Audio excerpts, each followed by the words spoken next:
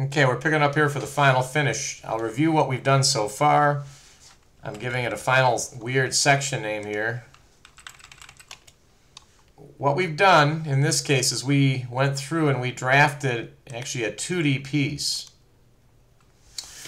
In all reality, all we did, we made something 2D. We did extrude, revolve, union, subtract, anything we needed to do to make it a 3D piece, which you can't see in this case, but if I do a V-point 1, 1, 1, you can see that that is a 3D face, or a 3D piece. So once we did that, we defined a major predominant view, in this case the front view.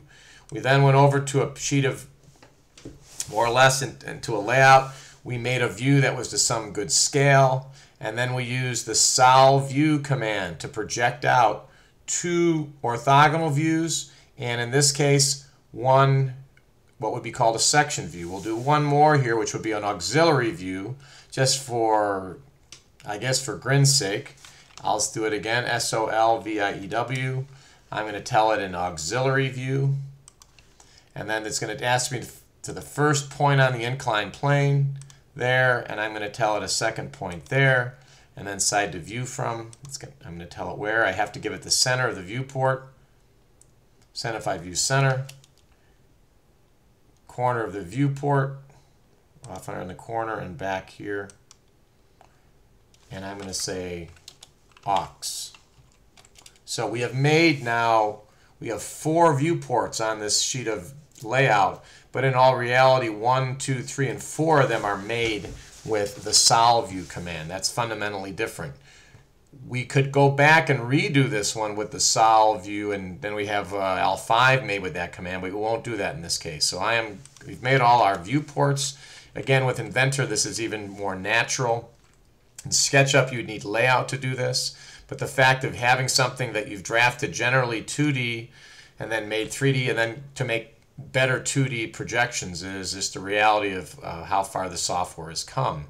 So if I go back over here, I'm going to show you in effect V-point 1, 1, 1, that the 0, 0 is someplace over here, and what you're going to see in a second is you're going to have it project out and cut sections and put things on particular layers. Before you go about doing this, you need to make sure that you have the hidden line type and some particular cross-sectioning, some hatching available. But once you've got that available, everything will pop up pretty nicely. And when you do the sol, SOLDRAW, and you select from the layout tab the 4 ends of the sheets, more or less, the 4 ends of the layouts, it will go through and do the mathematical projection, showing you pretty much everything you need. And if you see these, it does all the projections through on the paper space, and you can then later on, if you can go into your layout, you can more or less just freeze out if you need to.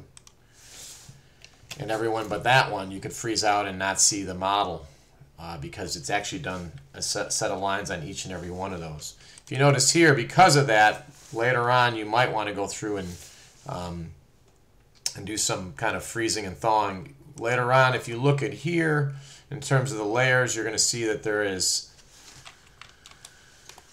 different things are going to be set up differently, hidden from. It makes a lot of different layers. It does this freezing and thawing of viewports and pretty exciting, extensive stuff. And once again, Inventor is going to do it better. I don't want to promote Inventor, but it does a pretty nice job. But if we go back to model here, you can see what it actually did. And so in this case, I'm going to go ahead and freeze the model one more time by clicking on the object here. And you can see what it did is it projected lines out to those planes, more or less, and it put them on the correct layers.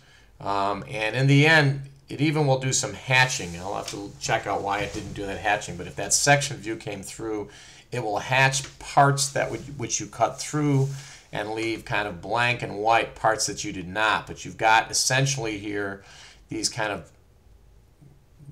are projected out to the theoretical kind of X, Y, and Z planes of our drawing, plus the auxiliary one, which is defined here. So pretty amazing stuff, especially when you go back to here and you've got everything shown in 3 views, which you didn't have to draft by hand.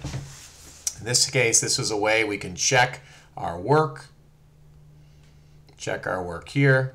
But finally, I'm going to end up with this by going back to my model, turning everything on, minus layer, on, star, thaw, star. So I've got all that stuff. I'm going to go ahead and very quickly get rid of these projection lines. I don't think SketchUp's going to like them. And I'm going to leave the rest of it around and say now, File, Save As. Remember to save it as an old drawing.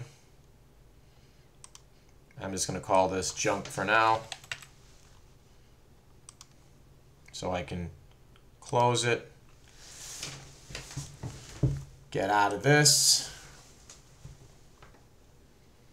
get into SketchUp, and do an import. You had to make sure I saved it as an 04 drawing.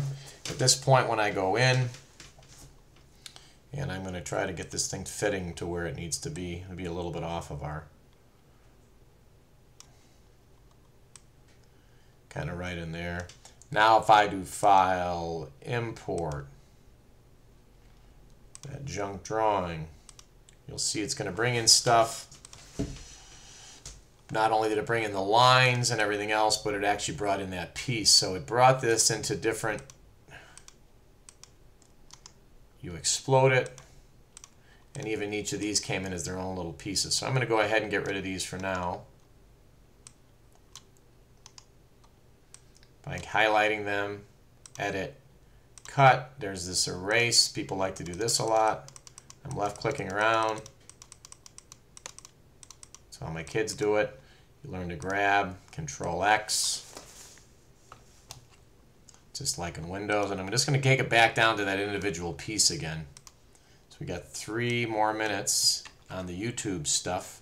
So this was to kind of take a piece. And you'll see now within SketchUp, SketchUp is not actually, it actually deals differently with different entities. So in this case, it actually did bring that in as a, more or less, as a solid, which SketchUp doesn't normally deal with. So I'm going to go ahead and clean this all the way up. And realizing now that we've got this piece kind of completely kind of laid out, we can set up our viewports any way we want. And then SketchUp, what it has is this ability to look at a view, an edge style, a face style of X-ray. So you kind of get that feeling of how you can go about, you know, getting a good view of a piece that is not necessarily there. And this is going to explode on me, but I'm going to try it anyway. So I'm going to go Camera, Standard Views, Top. So I got that piece there. Camera, Parallel Projection. So there's all kinds of things you can do within SketchUp when you get to the 3D. It works in 2D or 3D, but the reality is you've got to do that good 2D drafting. If you remember, all we really drafted in 2D in this piece going back was this exterior boundary, these boxes and circles and a fillet, and that is probably best done with AutoCAD. So I'm going to go ahead and turn my face style back to turn the X-ray off. And I'm going to put a floor on it here, and I'm going to hope for the best that when I say run, it doesn't explode, which it just did. So I'll finally let you notice that right here it did bring in all of my views. That's important, how important views are. It brings them into SketchUp. And have you realize that, in fact, learning how to really get a good 2D, and that can be done by hand if you use triangles, can keep things perpendicular and everything else. Learning to get a good 2D drawing, draw orthographically, you can go really far, really fast in not only 3D drafting, but 3D modeling. So we'll close the program here, and we'll end that at that. That's what we've got before we go with dimensioning on orthographic views. Thanks for listening.